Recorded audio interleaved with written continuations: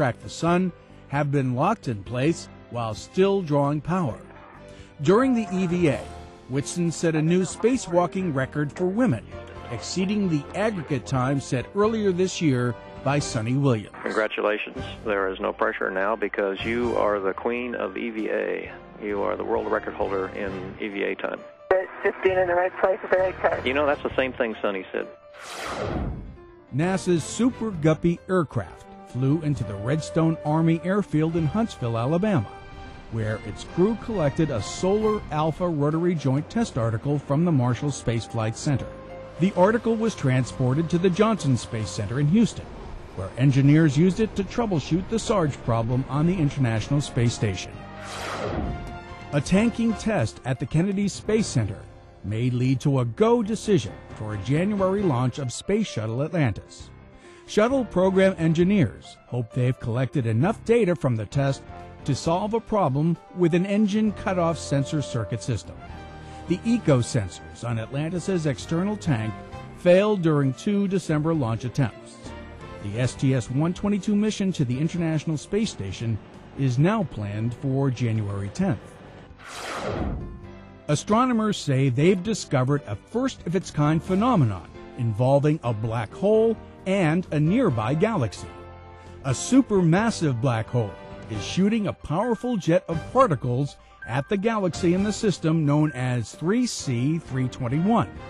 This newly discovered phenomenon could cause the destruction of any planets in the jet's path and trigger a burst of star formation. Researchers made their discovery using combined data from ground-based observations and NASA's space-based telescopes. Legendary flight director Gene Kranz was honored by NASA with the Ambassador of Exploration Award. Kranz worked on the Mercury, Gemini, and Apollo programs. He was lead flight director during the Apollo 13 mission,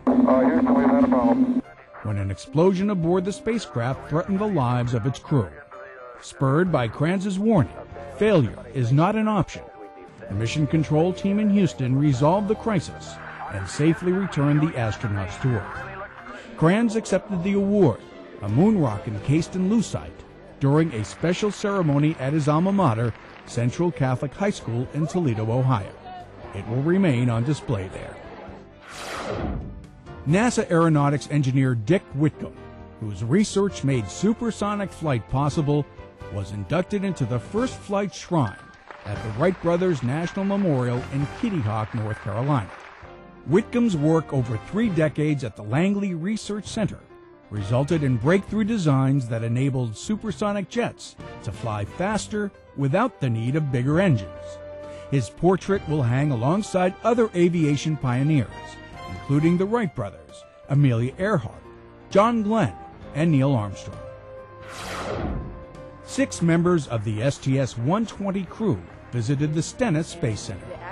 The astronauts answered questions from employees about their mission to the International Space Station aboard Space Shuttle Discovery, the delivery and installation of the Harmony module.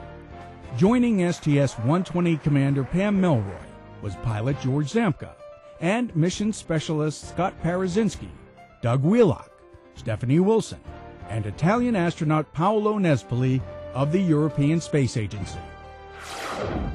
A police air support hangar at the Ames Research Center was transformed into the North Pole for a children's fantasy night.